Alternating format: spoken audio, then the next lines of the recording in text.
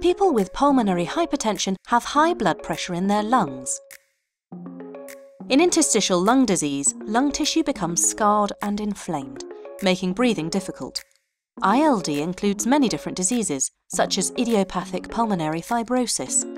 Pulmonary hypertension can accompany interstitial lung disease and is more common in patients with advanced disease. PH-ILD is a rare, serious and progressive condition. Treprostinil is used to treat a similar disease called pulmonary arterial hypertension.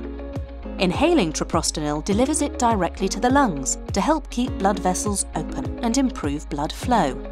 Before the INCREASE study, there were no FDA-approved drugs to treat PH-ILD. The study aimed to see if treprostinil could help people with PH-ILD. Patients receive the drug or placebo 4 times daily. As PH-ILD causes breathing problems and tiredness, researchers wanted to test if inhaling treprostinil would help patients increase their ability to walk farther. It's a clinical test that helps measure how well the heart and lungs are working by measuring walking distance in 6 minutes.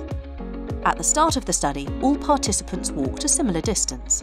After 16 weeks, the treatment group increased their 6-minute walking distance by an average 31 metres, or 102 feet, more than the placebo group. Study participants are required to report any medical problems. In this study, the treatment group reported side effects such as coughing, headache and sore throat more often than the placebo group. The FDA approved inhaled treprostinil as the first treatment for PH-ILD based on INCREASE study findings.